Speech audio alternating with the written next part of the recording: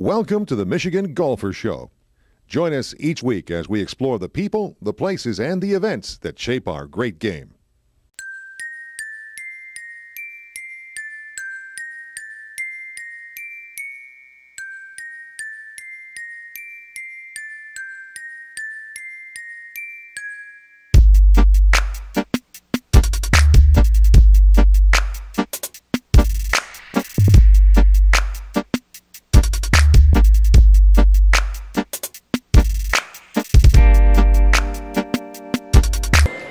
Hi, my name is Jim Lombardo. I'm the head golf professional at Erin Hills Golf Course.